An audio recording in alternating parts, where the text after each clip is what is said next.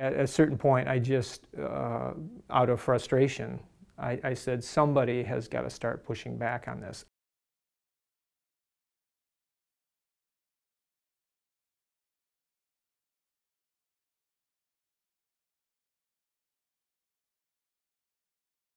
Wow, I was one of those kids that was really into things like dinosaurs and planets, and I could reel off the names of all those kind of things when I was at a very young age. But what really kind of kicked things off emotionally for me was when I was growing up, my parents got involved in an issue related to energy right in my small Midwestern town. My mother, who was a very bright lady with a degree in chemistry, was asking questions about a nuclear plant that was going to be sited within the city limits of our town. It got very emotional. There were death threats. There wasn't even an attempt on my father's life. That's how ugly it got. 60 Minutes got interested and came to our house and set up. Ed Bradley showed up with his crew.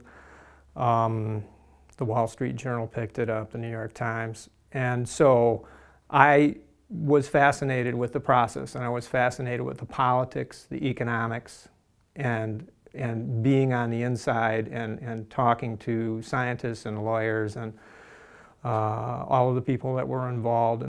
When I came of the age that I was starting to go to university, I kind of ran in a different direction. I went to art school at the University of Michigan, and I felt like I'd kind of paid my dues as far as activism and things of that nature.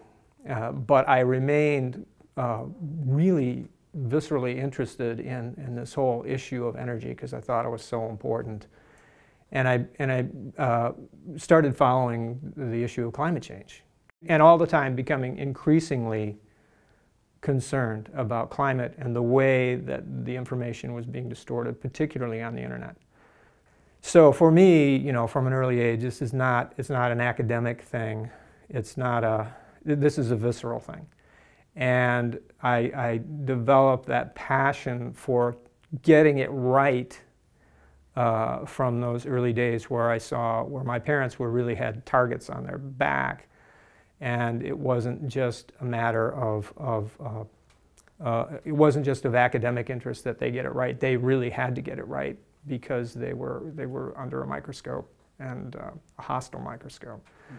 So that has been what's sort of taught me and driven me to always go to the primary sources, to the primary researchers, and ask them the questions and figure out what the most critical question to ask is.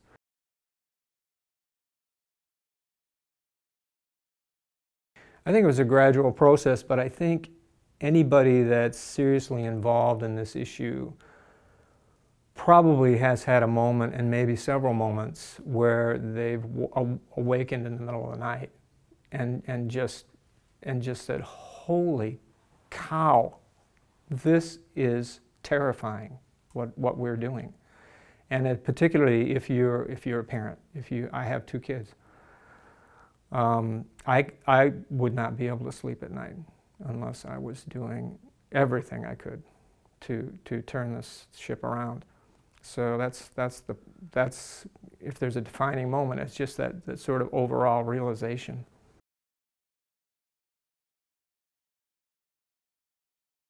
When I see somebody saying something that is either deeply ignorant or sometimes you realize they have to know better, and they're being deceptive anyway. And that's, I've stopped being astounded at that because you know, it happens with regularity on the climate denial side.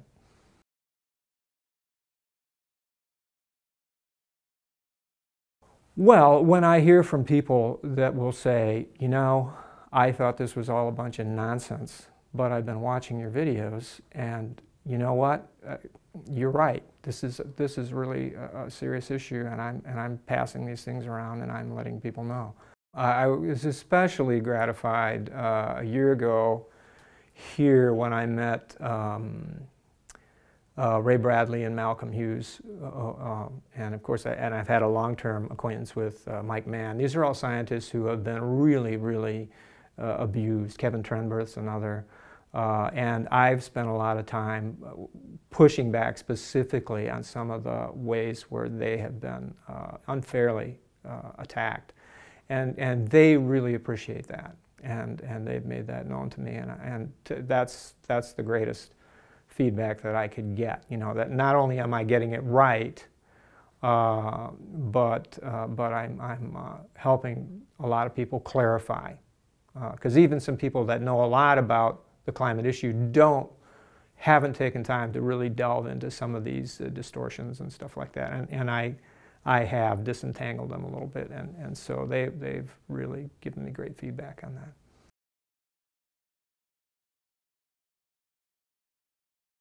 This allows me to really kind of use 100% of my capacity, or what I feel like is my capacity. It's a creative job. I try to bring as much creativity to the videos as I can. I use music. I use all kinds of visuals. I do animation.